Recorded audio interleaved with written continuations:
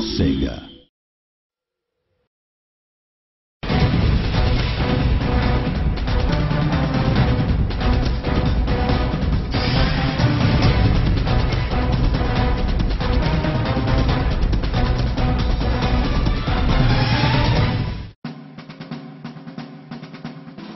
AVP inherits from a 10-year-old PC title which was very kind of heavily multiplayer focused. There's a big console audience out there now that kind of demands, expects an interesting story, an interesting single-player campaign, and it's been a great experience to put such a thing together for them. It also provides a very good grounding for the multiplayer. You learn all the skills that you are really going to need when you get out there against masters of Alien, Predator, Marine. You get the chance to go into deathmatch, species deathmatch, mixed species team play.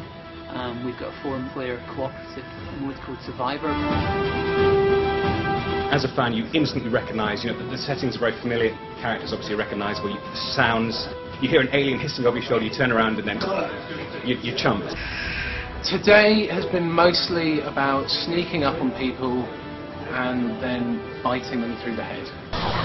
Lots of killing, lots of stealth, and lots of getting towels put through your chest from behind. Last thing we played was Predator Hunt. So it's basically a bunch of Marines, one guy gets to be the Predator, take him out, then you become the Predator. It's kind of a little bit unfair because you've got 7 Marines on one Predator chasing him down, but of course he's got the cloaking technology, so basically it's a bunch of guys running around doing this, and then from behind.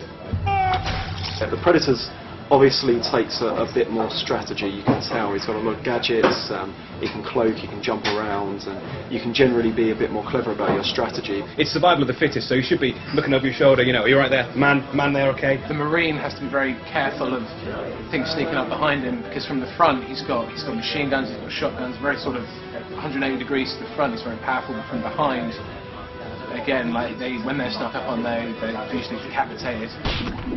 All three races, I would say, they're linked. You've got to be very, very careful. You have to be very aware of the weaknesses of your character. The thing that made it fundamentally different, and still does, are the 3 species.